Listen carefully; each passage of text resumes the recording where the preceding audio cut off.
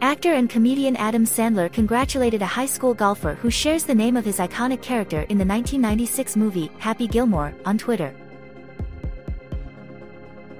The real Happy Gilmore, Landon James Gilmore, recently announced his commitment to play golf at Ball State as part of the class of 2024.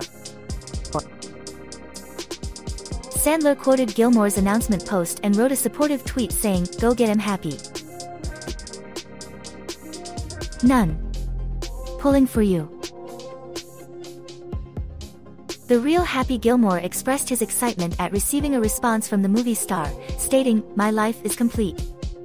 The actor who portrayed Shooter McGavin, Happy Gilmore's rival in the film, also gave him a shout-out. The real Happy Gilmore has shown promise in the golfing world, having participated in various U.S. None. Kids Tour events and emerging victorious in a regional tournament. Despite attracting attention on leaderboards due to his name, he remains focused on performing to the best of his abilities.